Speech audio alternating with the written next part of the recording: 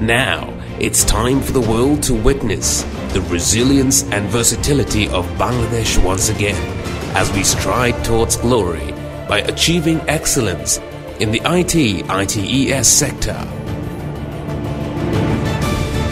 Skilled youth of Bangladesh will take the country forward with ICT. 30,000 youth and women will be trained and empowered in IT through foundation and top-up training. The ITES sector is all set to gain a meteoric growth.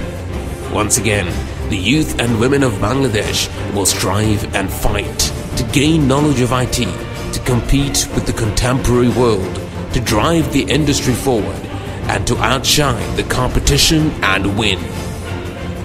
Once again, the people of Bangladesh shall witness the taste of freedom, freedom of knowledge.